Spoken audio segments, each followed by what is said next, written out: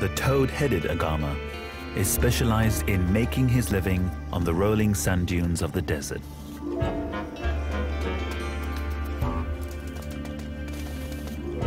Every morning he basks in the sun. It's vital if he wants enough energy to hunt. But there's no cover on the dunes. He's exposed. And even his perfect camouflage can't protect him from eyes in the skies.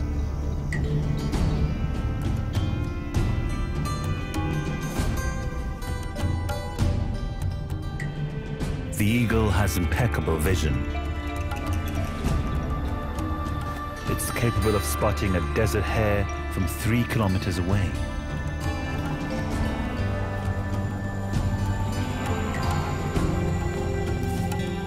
Luckily, the Agama has a disappearing act.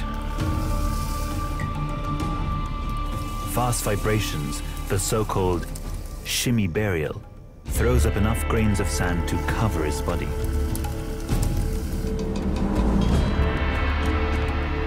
For the little lizard, it's dangerous to be out in the open.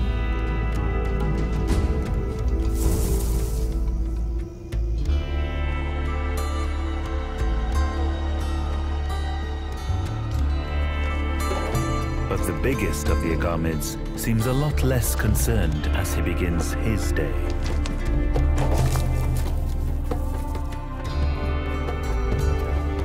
At 70 centimeters long, the dub is the armored tank of the agamid world.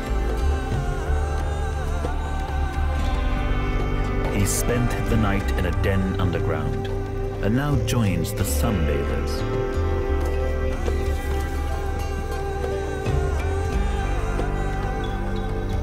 His body is armored with tightly packed scales made of keratin, like fingernails. Some are even further reinforced by bony structures called osteoderms. Reptiles were the first animals to develop scaly skin. This breakthrough gave them an evolutionary edge. It made them waterproof, meaning they could be the first large creatures to live on land. Keeping water out is as important as keeping water in. Even Arabia's sun doesn't dry them out. The dub has a variety of scale shapes and sizes, including spiny bands on its tail that provide even more protection, something it might need.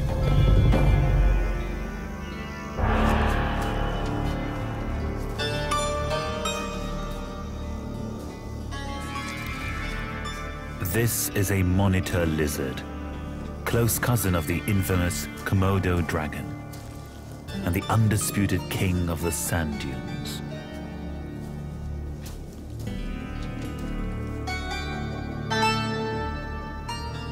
At up to 1.3 meters long, it's the largest and most aggressive lizard in Arabia.